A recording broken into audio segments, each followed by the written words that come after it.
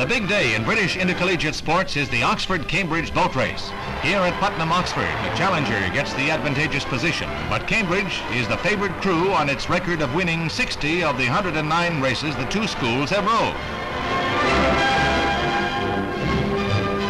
At first, the odds seem justified. Cambridge pulls out to an easy lead.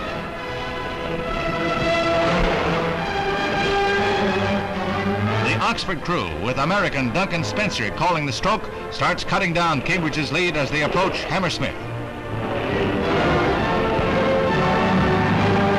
Oxford shoots out ahead from under the bridge and keeps building up its lead. This is the best crew the university has had in years.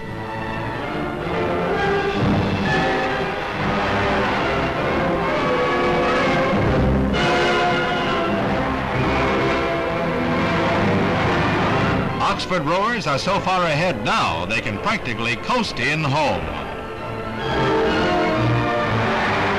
Oxford crosses the finish line in fine style, 5 lengths ahead of their rival in this century-old league.